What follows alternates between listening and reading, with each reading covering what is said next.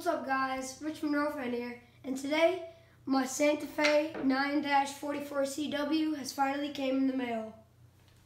So let's get it out of the box and take a look at it. So here we have the engine outside of the cardboard box that it came in.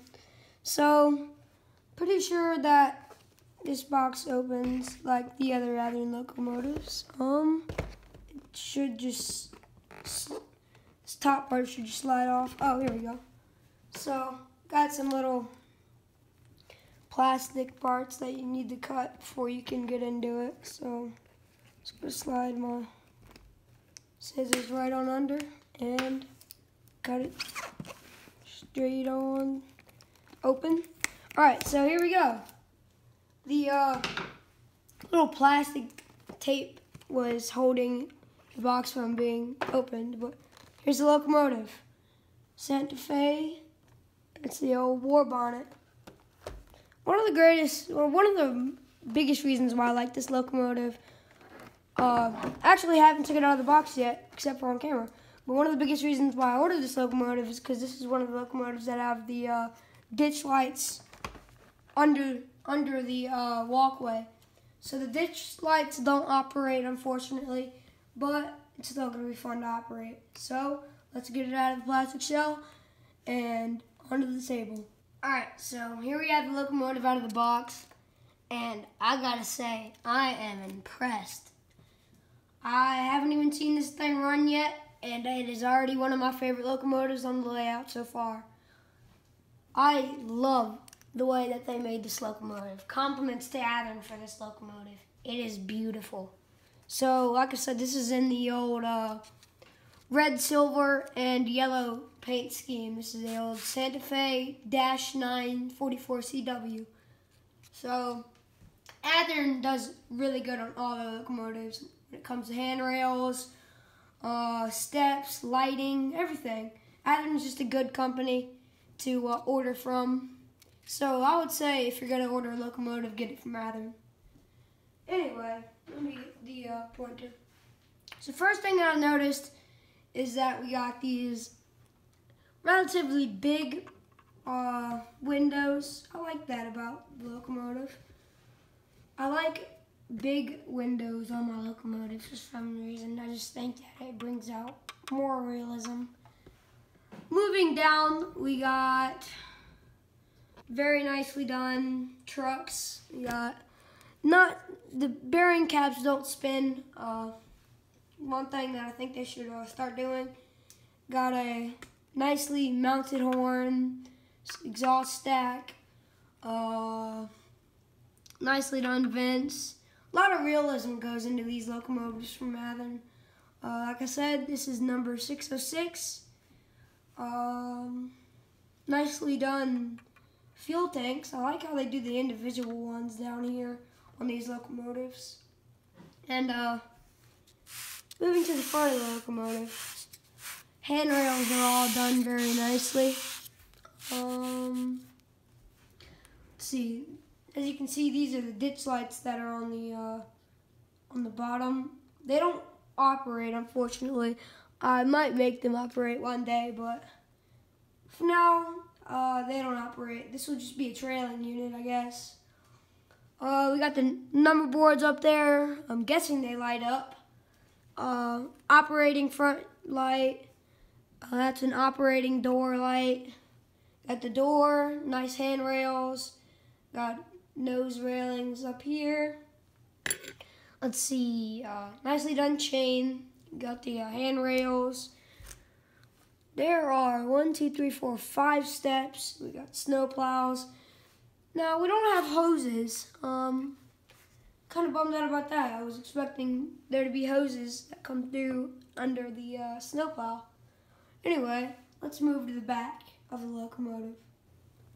Okay, looking at the back, we don't have number boards, but we do have 606 right here, Santa Fe 606. Operating back headlight.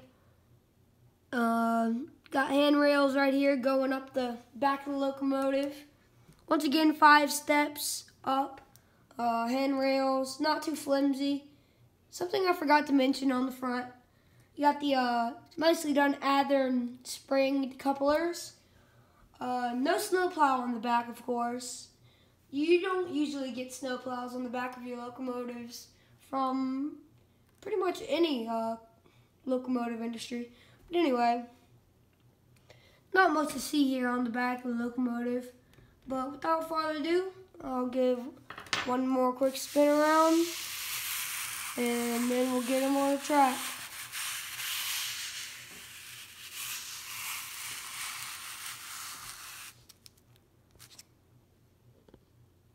Alright, here we go. We got the locomotive on the tracks.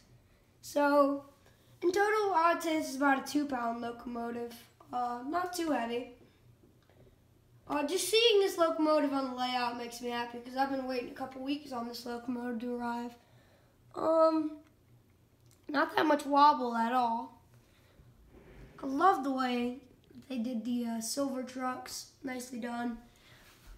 A lot of details. See there, you got the F right here resembling, that means front of the locomotive, and already on the front, that's the locomotive description.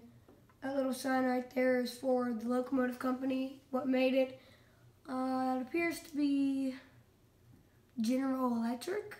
And you got some lettering up here beside it, and just stuff that just complements the locomotive. Details everywhere. I love this locomotive already, and we haven't even run it.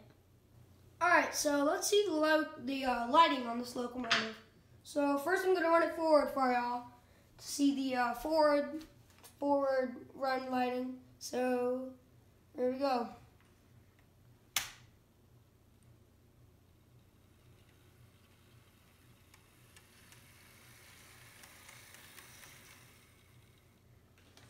Alright, now that I ran it forward, I will turn it around and run it backwards. Okay, here's the locomotive's reverse headlight. Coming at y'all now.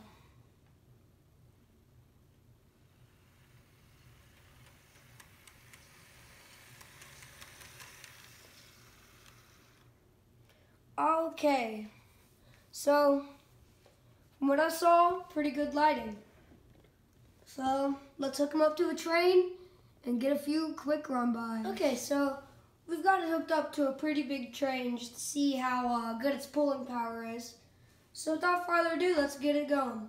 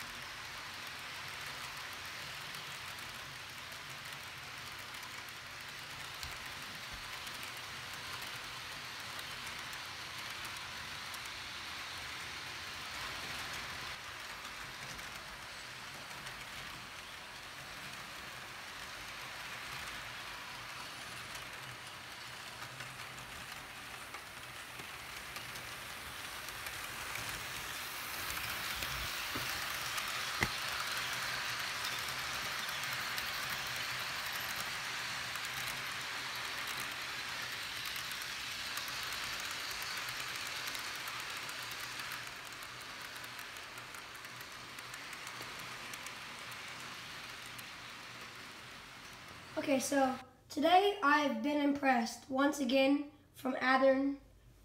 Big thank you to Athearn for sending me this product. I love this locomotive, and In the future, you will see this locomotive running on the layout a lot more. This locomotive will be used for locals, intermodal trains, DPUs, trailing locomotives, everything. Anyway, without further ado, I think this will wrap up the video. If you enjoyed this video, make sure to like, comment, and subscribe, and I'll see y'all guys in the next video. Thank you for watching, and I'll see y'all later.